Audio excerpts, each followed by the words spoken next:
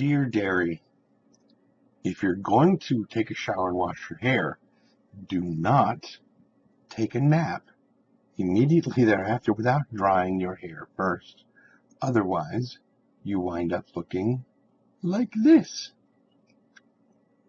It doesn't help that I sleep predominantly on my left side, because that's why my hair on this side is almost always screwed up. That's why I usually take my showers in the morning, because it fixes my hair and I don't look like I've had, a black cat go off in this ear, blow my hair out. So I'll have to take another shower in the morning before I go to work. So what happened today? Well, this morning I woke up and I went to Marie Callender's and had my usual breakfast buffet, because they have a great breakfast buffet. It has eggs Benedict, which I very much enjoy, and they have sausage, little sausage links.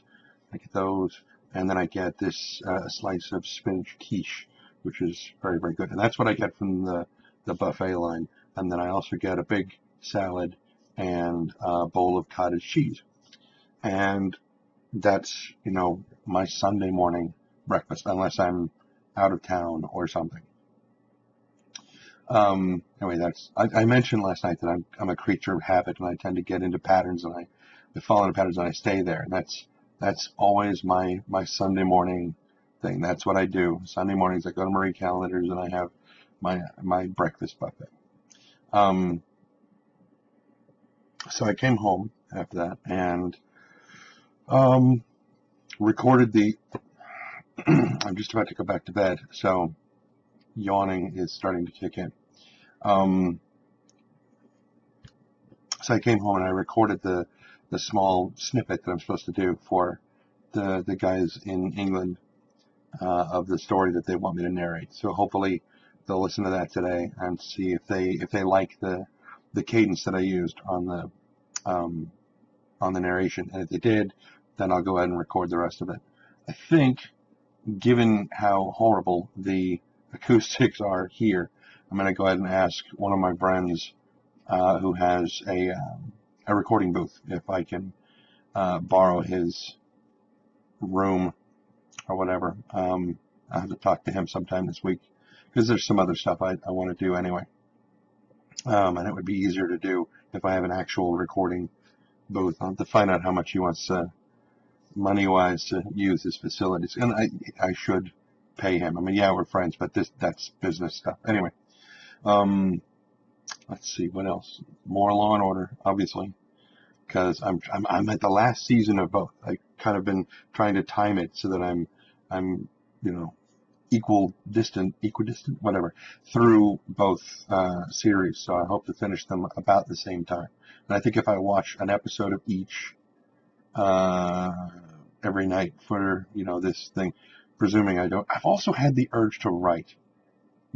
Now I'm a decent writer. I'm not a great writer like some of my friends are. They're just amazing. I don't have the stick-to-itiveness, let's call it the self-discipline, to consistently write, which sounds like a bit of a cheat, given the fact that I just a few moments ago said that I'm a creature of habit, and when I get into a pattern, I like to stay there. And that's true. I just don't really get into the habit of writing consistently, and establishing that pattern has proven to be challenging. But also, writing isn't something that I wanted to do for a living, and I guess that's part of what I felt was a little bit daunting being in the writer's group that I was in, is that virtually every one of them was, writing for the purposes of, for doing it for, one, because they enjoy it, but two, they want to get published. They want to be published authors. I don't really know if I care about it that much. I mean, I like writing. I enjoy it a great deal. Lately, it's really weird, because I've got these stories that are kind of inspired by Skyrim, because I really love the Khajiit. Big surprise there. But I also like the Argonians. I'm probably going to wind up playing one of the two in Elder Scrolls Online. So, stories involving the two of them, but I also am a huge fan of Star Trek. and kind of high-techy stuff. And I think that's probably part of what draws me to Eve. And there was a point, and I am really getting off the thread, but I didn't have a lot to talk about today, so this is fine. When I first joined Eve and I was trying to find some corporations to join, one of the last corporations I actually talked to asked me, what is it that I want to do? Why did I join this game? What do I want to get out of it? And I said that more than anything, what I want to do is I want to explore the unexplored. I want to see the unseen. I want to go in and touch planets that no one else has touched. I want to, archaeology and find old relics and things and research stuff.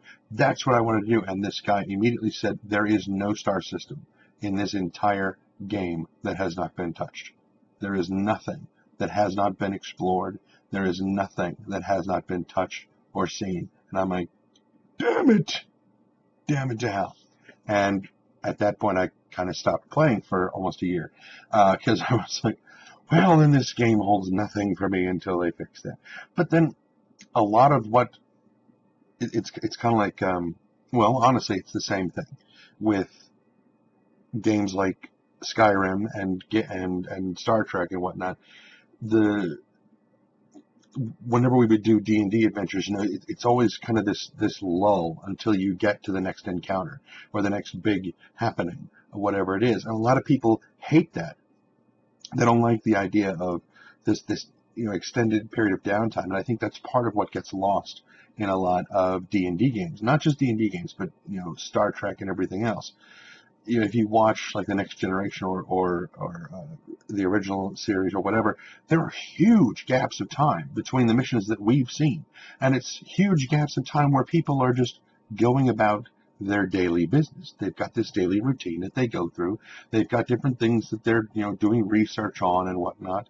They've picked up some new crystalline structure from the last planet they were at, and they're just in the lab, doing scientific experimentation.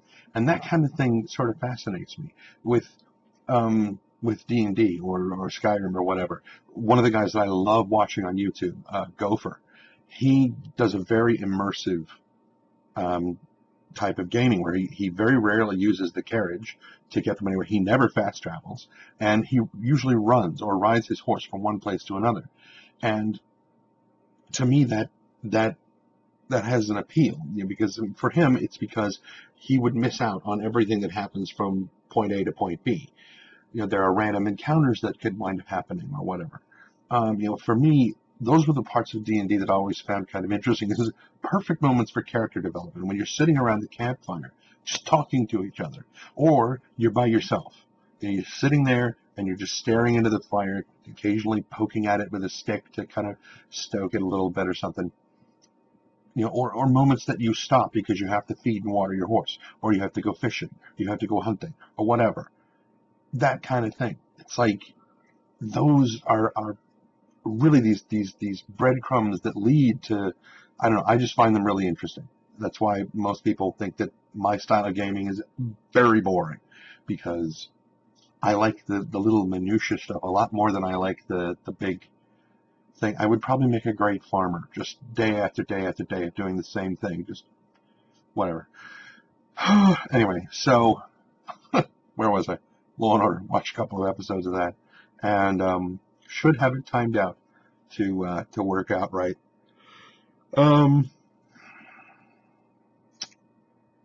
Let's see.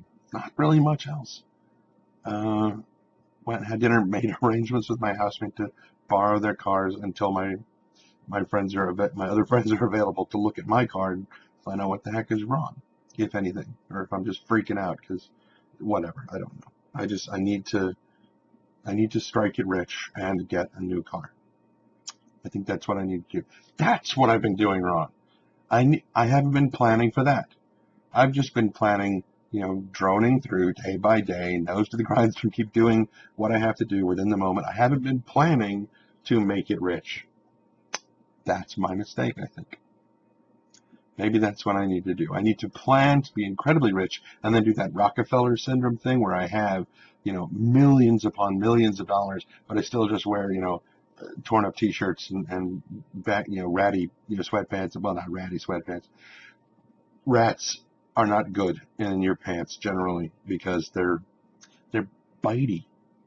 I've had many friends who have raised rats, and they nip, and I don't want, not in my pants, no. So let's say, a t-shirt and maybe, grungy jeans, or, those shorts that you've owned for years and have started to fray around the waistband and everything to the point that they're finally really comfortable. Yes, they've been broken in very, very well. Yes. So I will make tremendous amounts of money and then wear really just blah clothes because they're comfortable. Because that's what I like. I like being comfortable. I'm drifting again. Drifting into the realm of richness. That's what I'll do. Right. Okay. So we're about 11 minutes into this thing, and I spent most of the time talking about space exploration, or the slow, steady cruise between planets of space exploration. Yeah. Okay. So, yeah, let's see what tomorrow brings, shall we? All right, you guys, go out there and do what you got to do to keep yourselves happy and sane, and be careless.